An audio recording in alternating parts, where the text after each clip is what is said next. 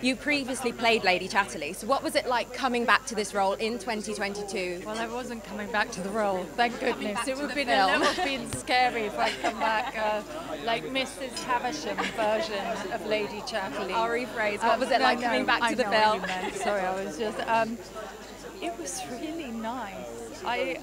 When I read the script, I thought, well, this is a little bit strange. How do I feel about this? And what I love about the character I play is, first of all, I was, you know, I think happens with actors sometimes you get a bit fed up with typecasting, and I wanted to start playing roles that were outside the box of you know, what I usually was cast as.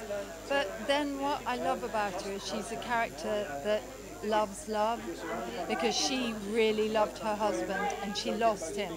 So now she wants to make other people who truly love each other come together. So she has a kindness and a quietness I really like. And has the new character given you like a different perspective on the story? Have you learned anything new from the story? Or do you very much feel the same as you did when you played Lady Chatterley? I haven't. I think probably I feel the same from when I first read the book. But what I loved was that you can reinvent characters. Seeing Emma play Lady Chatterley, she's so punchy, she's so modern. So it was actually fascinating to see a whole other take on it, and it's shot so beautifully. And obviously there have been a few comments in the media about intimacy coordinators and how things have progressed into 2022 and how films are made now. So what do you think is the importance of an intimacy coordinator, and how did that affect the making of this film? Well, that's a hard question for me to answer. You'd have to ask Emma or Jack, because I haven't ever used an intimacy coordinator. What I do think is that it's really important that they are in place. I mean, back in the day when I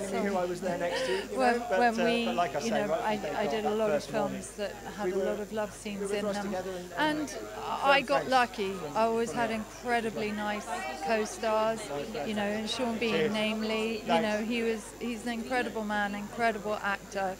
So I think it's wonderful that the structure's in place so that everyone feels safe and protected.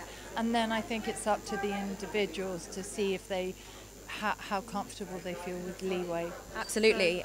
Yeah. And there seemed to be like a lot of trust between all of you as a cast. And was that something that you felt was there from the first day? I think there was just a lot of goodwill. Trust. I mean, I feel maybe for me and Matthew, we didn't need so much trust. We just, and me and Emma, in a strange way, we didn't.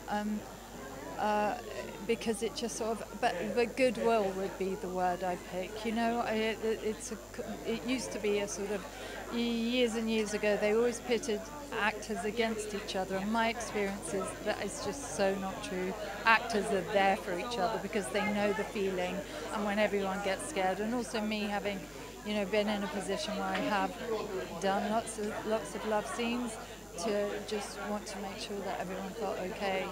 Ladies and gentlemen, you're watching Hey You Guys!